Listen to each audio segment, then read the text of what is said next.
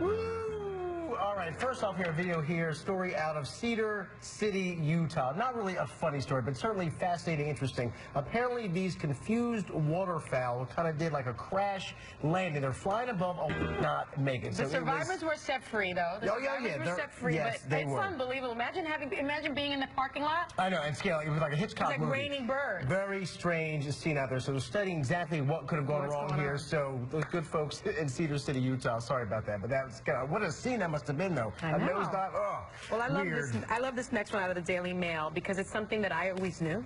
Female bosses are better. See, I was a boss at one point. Female bosses are better. Thank you, Allison. Our boss is a female. I mean, women apparently are just more tolerant of staff checking Facebook or doing personal chores during office hours. Men, on the other hand, apparently are not tough. Well, no, they just understand that there's this work-life balance, and they understand that you can work. You don't have to be behind a desk. You can work in this day and age just about anywhere. A lot of people work on the weekends. They work on holidays, and they don't mind doing that extra work now at home.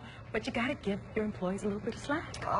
In my career, 3 jobs, I've never had a male boss. I've liked them all. So, you know, hey, I'll go along with it. Plus, I'm addicted to Facebook, so it works out. All right, this story is going to rile you up. Apparently, this is in the New York Times. The Federal Aviation Administration